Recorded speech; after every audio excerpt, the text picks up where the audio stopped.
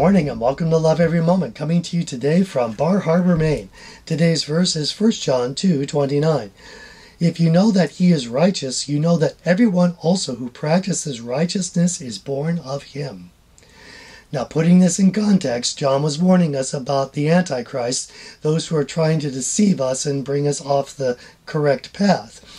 We don't have to worry so much about that. If we're Christians, we have the anointing, which is the Holy Spirit within our lives, and he will teach us all things and bring all things to our remembrance.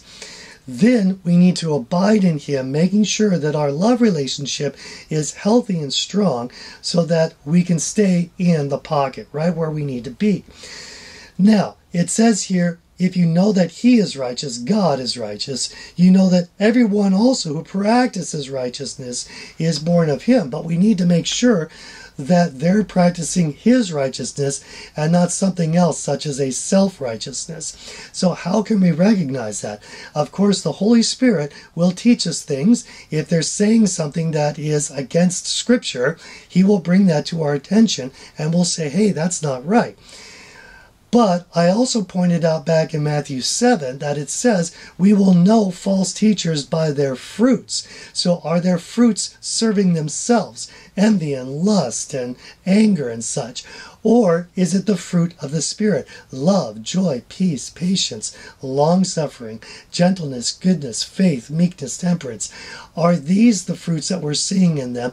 Then it's very likely they're practicing God's righteousness. Not that they're perfect. None of us is perfect.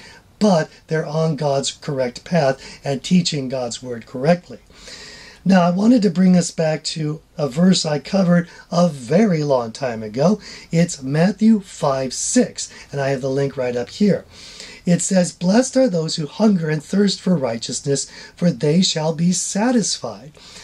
And again, that's God's righteousness, not self-righteousness or something else.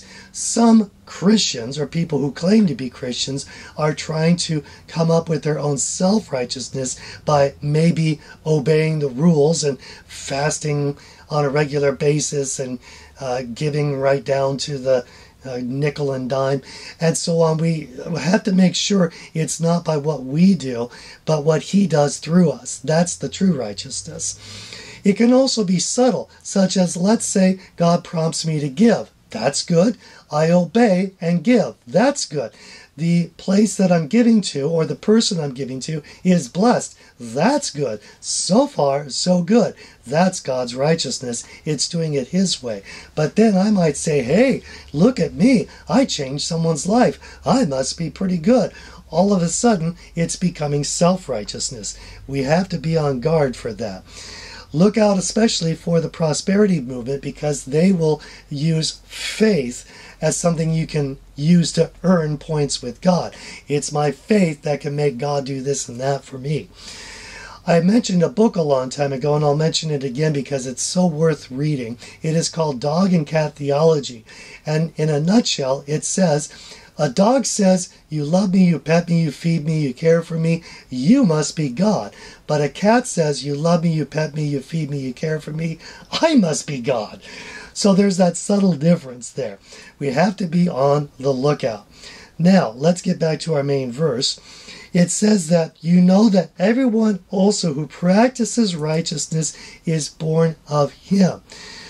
When we can recognize that, yes, this person's got it together, they're teaching the word correctly, and there's the fruits of the Spirit in their lives, and the Holy Spirit whispers to us, yes, this person is a child of God, they are born of him. That makes that person our brother and sister, which means we need to fellowship with them openly, not have any strife with them, not shun them or anything else. These are people we need to welcome into the brotherhood and love. So let's choose for that reason to love every moment, because then we're going to love every moment. I'm your average wretch, and I hope you have a great week.